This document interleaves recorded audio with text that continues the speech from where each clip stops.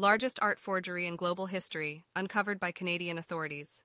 Canadian police have apprehended 8 individuals and seized over 1,000 artworks concerning an extensive art forgery operation involving pieces by Ojibwe artist Norval Morrisseau. The Ontario Provincial Police declared this the most significant art fraud case in the history of the world. The investigation led to the arrest of 8 suspects, including a family member of the late artist, and the confiscation of more than 1,000 paintings. The forgery network relied on child labor in sweatshops and exploited young Indigenous artists, highlighting broader issues concerning Canada's treatment of its First Nations population.